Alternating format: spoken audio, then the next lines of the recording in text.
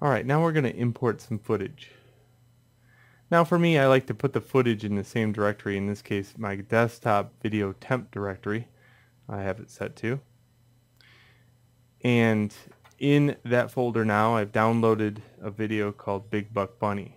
And if you look at the show notes, I got some notes in there, and if you look through my notes I have a link to it. But if you just type in Big Buck Bunny video download, you can find it pretty easy on the internet. Alright, and what I want to do is make sure that's in that folder. Is that important? Well, to me it is. I like to keep that in that folder. Any imported video, I'll even put a new folder sometimes in here called imported footage, and then the piece I'm working on. In this case is a brand new setup. So there's Big Buck Bunny.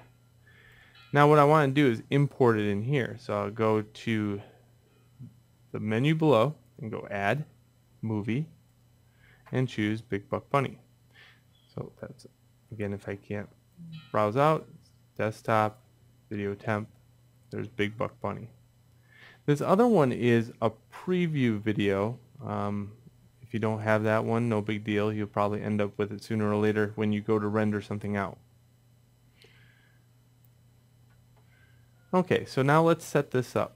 The first thing we want to do is click anywhere in here and hit the home key on your keyboard. Now we can use the middle mouse button, click and drag, to navigate down here, back and forth. We can also use the scroll mouse to zoom in and out. What I want to do is set my preview range from the beginning to the end. I do that by going into Frame, Set Preview Range, and click and drag from here to here.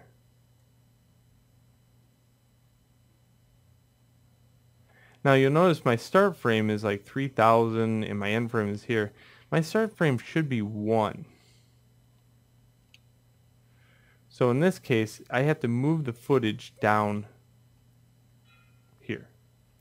Well, I can do that by locating this section right over here with all the channel start frame length, and I can set my start frame to 1 over here,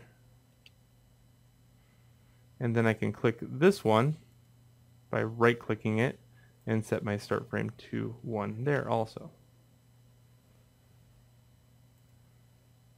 And then I can establish a new preview range. Set preview range. Perfect. Now over here we have everything that you need to know about the video except for the frame rate.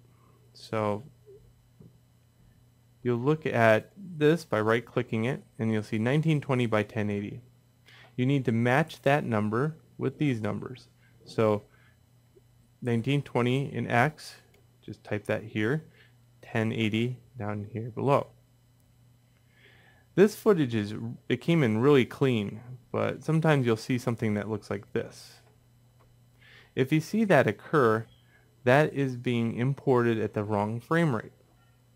And sometimes, in most cases, you won't be able to tell what frame rate it is unless you use some kind of external program. Or you can just kind of page through these until you see them sync up at the end. In this case, this video is set to 24 frames per second. I should now be able to scrub across the timeline using the left mouse button and see the footage. If I want the audio to show up, I have to use AV Sync. Now when I hit play, you can see the footage plays with the audio. So anywhere you click this green line with left click, it plays from there. Let's hit pause. So that's how you import footage, set the frame rate, set the dimensions, and use AV Sync along with the left mouse button and play to preview the footage. Let's go on to the next video.